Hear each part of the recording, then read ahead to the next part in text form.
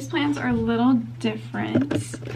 I still need to catch up on some shows. I need to do some journaling. I still want to read. I don't really have plans to do any cleaning. I am going to do some laundry a little bit. But my mom is coming over later and we're going to run some errands. I'm not going to vlog any of that, but I will show you guys if I buy anything. But that's kind of it for my day. I was going to try to maybe wear makeup, but now that I'm awake, I don't feel like wearing makeup, so I'm not going to do that today.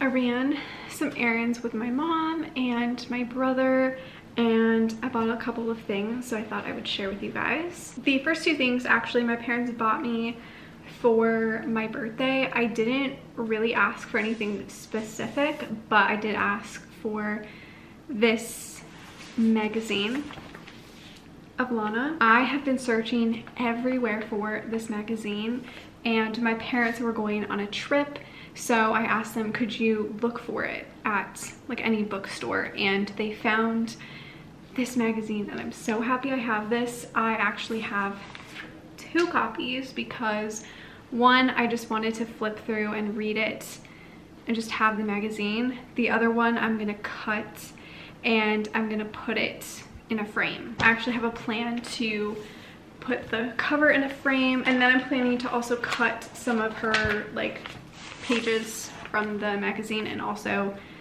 kind of interchange them in the frame, if that makes sense. So yeah, I'm very, very happy that my parents were able to find this for me, and this is kind of like a birthday present because I didn't really ask for anything. I asked for something else, but they couldn't find it, so I'm just probably gonna order that online. But I'm so happy that I have this. This is literally one of my favorite photo shoots Lana has ever done. Also, this is like the biggest magazine I've ever had in my entire life. I didn't realize that Interview magazine was literally this massive. The other things I bought today, so I bought this frame actually to fit the magazine. Like I said, I think I'm gonna cut it up and put it in here, and hopefully it'll work. I'm kind of nervous that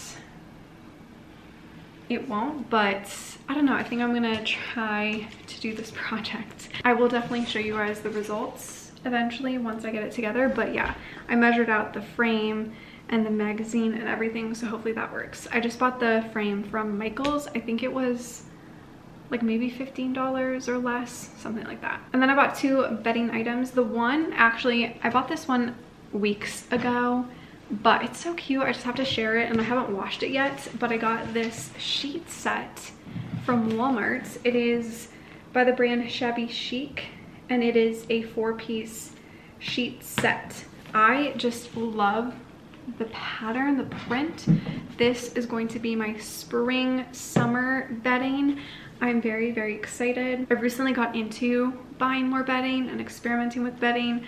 I think it truly makes a bedroom, and I just saw this and I immediately fell in love, and I was like, I need this for my bedding. If you've watched any of my old videos, I have like a very big white duvet, which is very nice, but it is very, very thick and heavy, and it's all right for wintertime. I just feel like it's too heavy and it's too hot, especially for like spring, summer.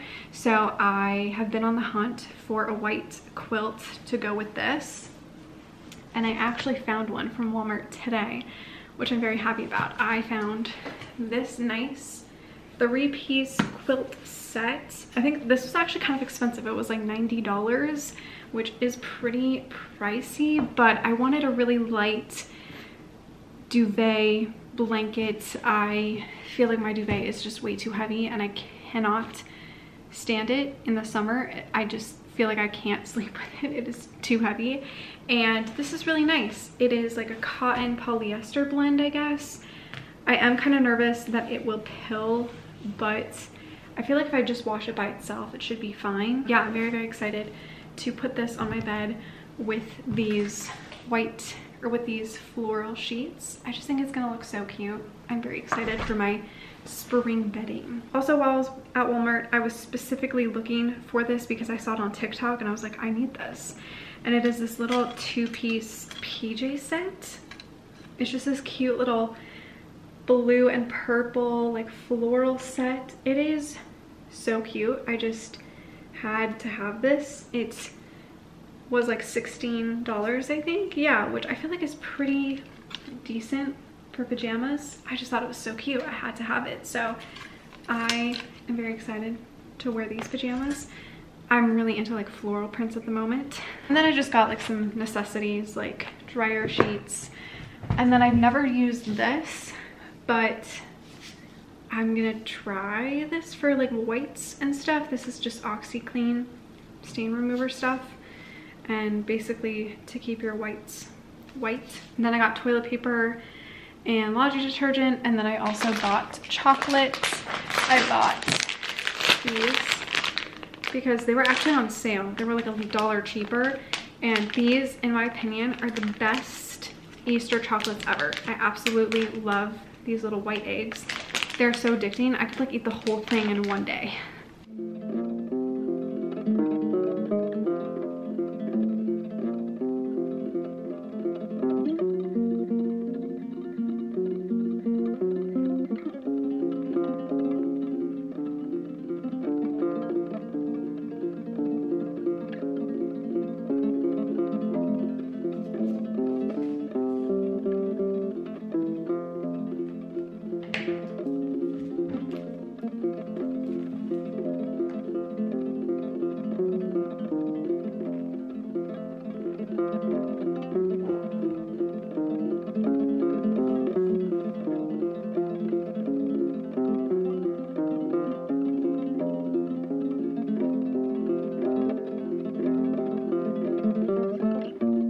I officially finished Escaping from Houdini by Carrie Maniscalco.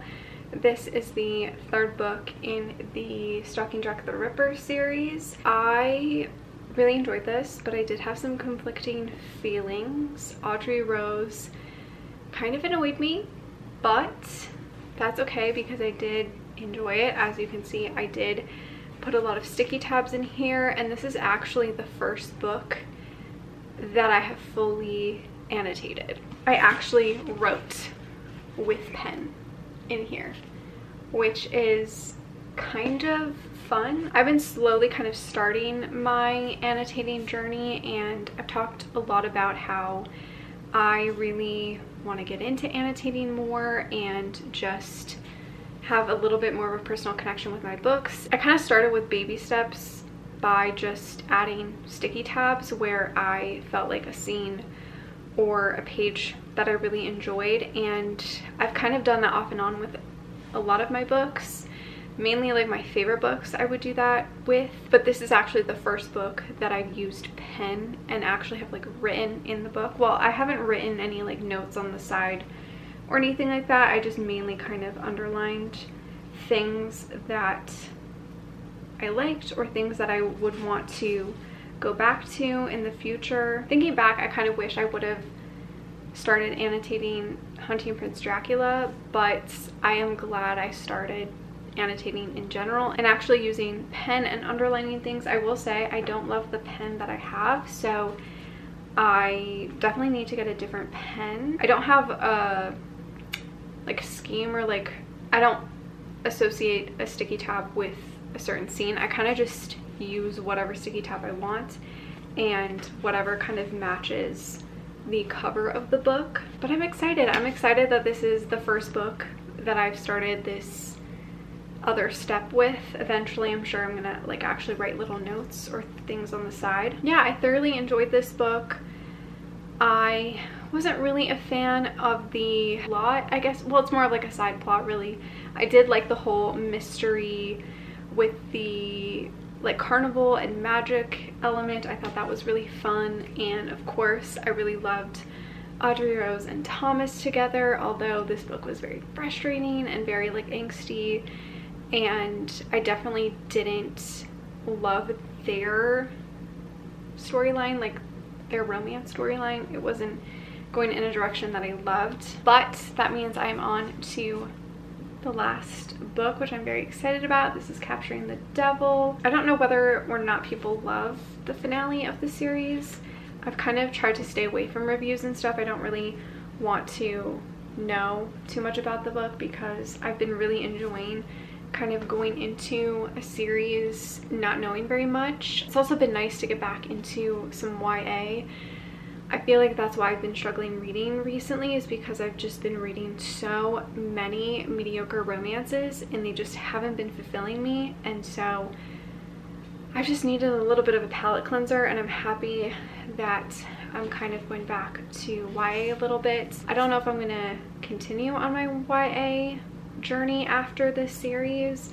There are a couple series I would love to continue that are YA. I would actually love to read Carrie Maniscoco's other series because I do own the first two, and I actually bought the third one today with the Indigo members sale that they had going on that ended today. I just went ahead and bought the third book already because I know I'm gonna fly through that series, so I might actually just move on to that series after I finish this one, or I might read the Last Hour series, or I have